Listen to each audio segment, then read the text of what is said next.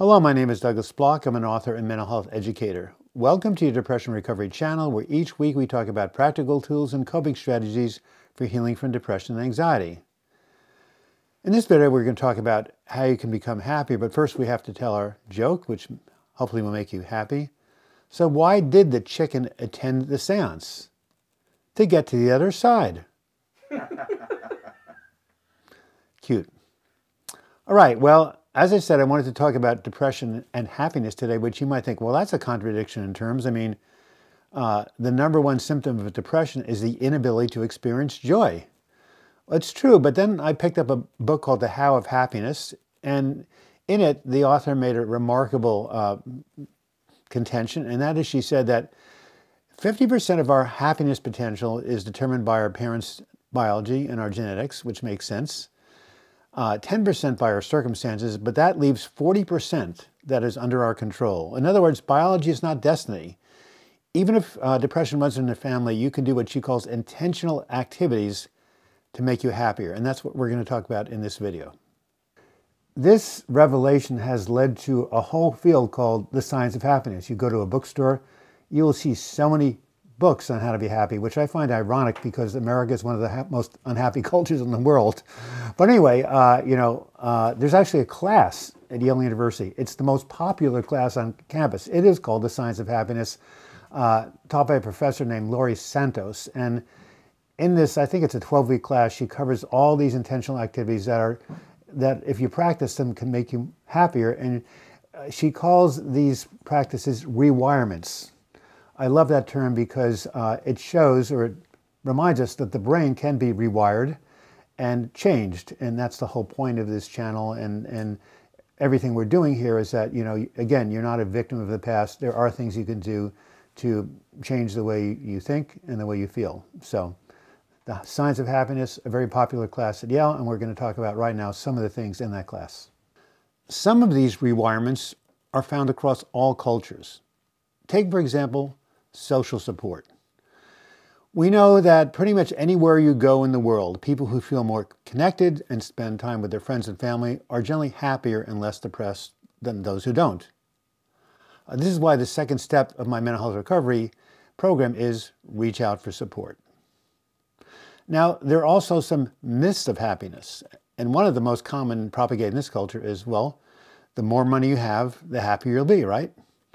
Look, we talk about someone's net worth. Well, it turns out that if you're making a reasonable income and supporting yourself and your family, if you double or triple or quadruple that income, your happiness quotient remains essentially unchanged, maybe a little bit higher, 1 or 2%.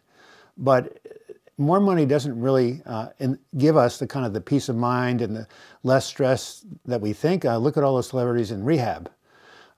If anything, some people think more money gives you more problems, but the point being is that it's not the primary determiner of happiness. On the other hand, in every culture they've studied, there's a positive correlation between donating money to a charity and having an overall sense of well-being. And it doesn't even have to be a lot of money. You can donate just a little money to a cause that you believe in, and your brain will get rewired and you will feel happier. And it doesn't even have to be money. You can just donate your time and your talents through volunteering, and you will experience something called a helper's high, which is what happens to the brain, the chemicals released in the brain when we're being of service. Here are some other activities and behaviors that are taught in this class on how to become happier. Having a regular exercise routine, getting sufficient sleep, expressing appreciation for what is working in your life rather than focus on what is not working, having some important goal or sense of purpose, engaging in some form of creative self-expression, and practicing self-compassion and not beating yourself up.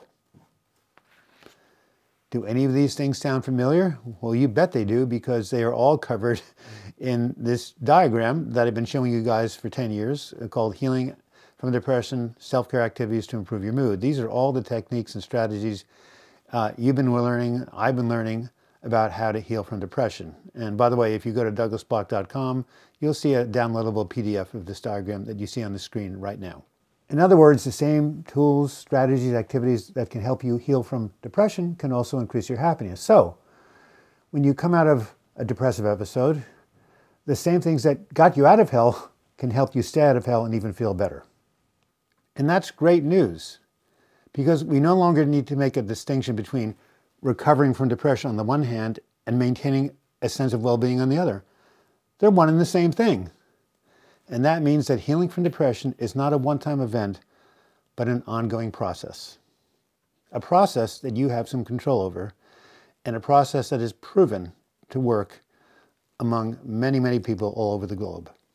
This has been Douglas Bloch. Thank you for watching this video. I hope you learned something from it. And before I sign off, I want to share with you an amazing website that sums up everything that I've read about happiness. It's got a corny name. It's called happify.com. You got it? www.happify.com. Go to that website. You'll be amazed at what you can learn. And again, if you learned something from this video, please give it a like. Likes draw viewers to this channel, and it helps us reach more and more people. If you want to subscribe to this channel, if you haven't already done so, please click on my photo during the closing credits, and you'll be taken to the subscription page. If you click on the bell just to the upper right, you'll be notified every time I do a new video or do a new live chat. And I do live chats every Sunday at noon Pacific time. And if you want to donate to this channel on a regular basis, remember I said that giving to charity helps me feel happier? Well, so does giving to this station. Simply click on the Patreon link that you'll see on the screen, and you'll be taken to my crowdfunding site. And until we meet again, I wish you much happiness. This has been Douglas Bloch. See you next time.